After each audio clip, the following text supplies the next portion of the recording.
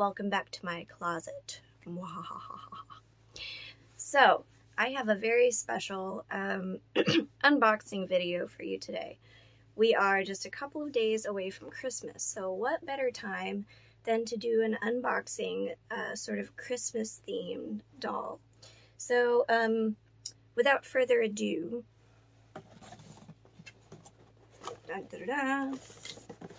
so a lot of you may have heard the rumor that our generation had released a couple of limited edition Nutcracker themed dolls. So I knew about Clara, but it wasn't until this morning and I was doing some like research that I actually realized there was also a Sugar Plum Fairy doll, and now I really want that doll, so I guess I gotta find her somewhere. So I purchased her for $60 on Mercari, but she retailed for $25 at Target or online at Target.com. She's sold out now. You can still buy her on like Mercari, Target, that sort of thing, but it's going to be a little bit more expensive. So maybe I paid too much, but we'll see. But she just was really, really pretty to me, and I was really curious because American Girl has been just like really, you know, releasing all of these limited edition, you know, dolls like one after another. And that's not really our generation's jam. So when they did release, you know, these two dolls, and maybe there's more, if there are more, please let me know. I was really intrigued because I'm like, you know, that's a little bit different for them. I don't know if they're trying to copy AG or if they're just like, you know what, let's see how it goes. The fact that they didn't upcharge them, like these were just your basic $25 dolls, I think that was a really smart play. Good on you, Battat. Good on you, our generation, for not being greedy. But I'm really curious what you get for the price because, you know, for American Girl, the Clara and Nutcracker Prince doll, I think they came out in 2019. They were limited edition. There were only like 5,000 made. I don't know, were they 300 or 250? I can't exactly remember. They were expensive. And I know that people talk about the costumes being like super high quality and all that. The sparkling ballerina dolls that came out this year in Costco, they retailed for $129 or $130. Now again, the costuming, very high quality, the way they were stitched.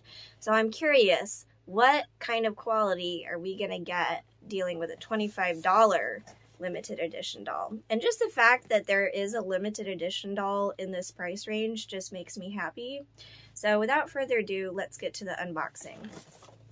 Okay, so she is in your standard Our Generation hot pink box, and I know I've been harsh on Our Generation's packaging before because I had mentioned that, you know, the box was louder than the dolls, and I was a little bit harsh about that, but I've had a lot more hands-on experience with Our Gen dolls since I did that review, and I think that that's intentional. I really believe that they are intentionally want the dolls to be less eye-catching than the packaging,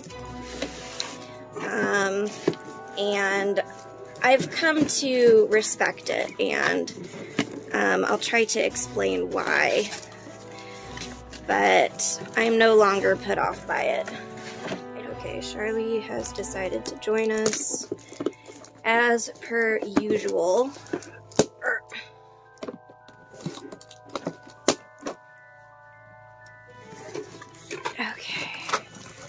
Okay. When I saw her picture, I'm gonna be honest, I actually liked the way she looked better than the American Girl version of Clara. And that is just my personal opinion, but there's something very sweet about the Hope face mold that I think matches the character of Clara.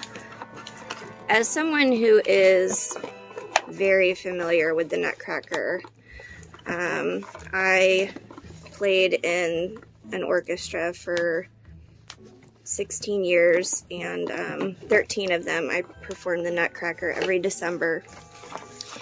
And so I'm very familiar with the story and the ballet and the music. And I just think that this version really captures her sort of innocent, sweet, subtly beautiful character. I don't know, there's something very simple and yet beautiful about her.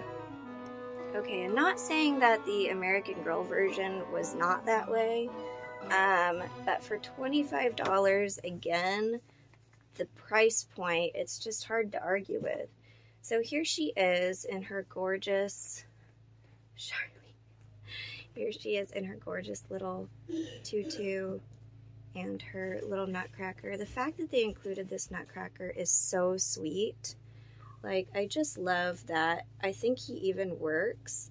But let's go ahead and take her, I'm going to remove the threads, and we are going to get her completely, I'm going to probably take her hair down too. So we'll see what that looks like. Okay, so here she is completely out of the package. She's in this really sweet little like pale blue lavender dress. Now obviously it is not as high quality as the AG outfits, and I think that's to be expected at the price point, but you know what, it is a really pretty little dress. I love how they made it both sort of a ballet tutu dancing dress, but also a nightgown. I think that's very authentic. You know, I could see a ballet dancer actually wearing a costume like this on stage, playing the character of Clara, and so I think they did a really good job with the outfit choice. She has this sort of like very silky, beautiful chestnut brown hair. It's a little curly towards the bottom. And I snipped the two pigtails, but it still has this sort of twist, half up style at the top, which I think I'm going to leave in because it's really pretty. She has the feathered brows, the Hope mold, which I am a huge fan of, and I think I'm not alone in that. There are a lot of people who are just eating up this new face mold. She has sort of silvery gray eyes and the beautiful full lips, of course.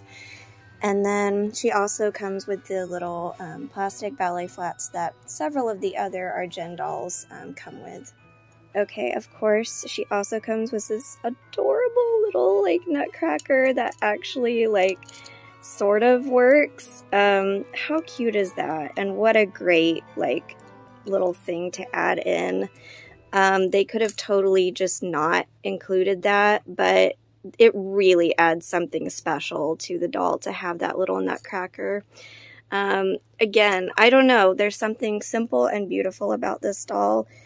And one thing that I just absolutely love about it is the fact that it's $25, or it was, retail. But, I mean, if I think if I was a little girl and I saw the sparkling ballerina dolls in Costco, I saw the Swarovski princesses online, and I was begging my parents to get them for me for Christmas, and maybe those were just out of reach financially. I think that if my parents had bought me this doll instead, I would be so happy. I think I actually, if I had wanted one of those AG dolls this year and I got this instead, I would still be so thrilled. And that to me is a win on Battat's part, because it is a fraction of the cost. I mean, over $100 difference. So I think for what you're paying, you're getting a lot. This doll is gorgeous. She comes in a beautiful outfit. She comes with a adorable little Nutcracker. And I love her. I think she's so sweet. I think she is beautiful. I love that they thought about the outfit and the ability to dance in it, while also, you know, not being too risque. She is supposed to be a little girl after all. I really hope that I can purchase the Sugar Plum Fairy, because after seeing pictures of her this morning, she also looks absolutely stunning, and I'm really curious with her outfit what the quality is like, because it looks very similar to the sparkling ballerinas with the sort of embroidered bodice. So I want to also get that one and do a review on her. Probably won't be till after Christmas though, but we'll see. I paid $60 for her, and honestly, I don't feel like I got ripped off. Like, I would pay $60 for this doll. I think she is that special. She is that beautiful. Now, my one complaint, which I will make mention of, and this is on all of the Our Generation dolls, is that they do stitch the clothing onto the dolls, I guess to prevent theft and to help make the presentation in the box better. But it does leave these really annoying holes in the clothes. And there's just no way around that. That is in every single Our Generation doll that I have seen. There's got to be a better way. But again, it's just a little thing. It's not a big deal. So this is the limited edition Clara doll from Battat, Our Generation. What do you all think?